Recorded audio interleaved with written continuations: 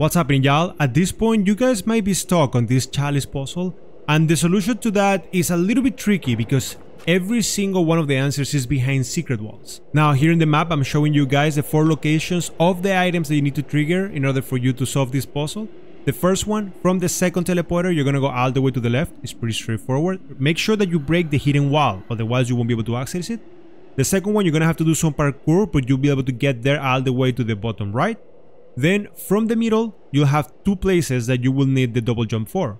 One to reach the one at the top, and one to reach out the one at the bottom. Now, to get this, you're gonna need the ability to dash through air. You will need the grappling claw, and then you will also need the technological gloves.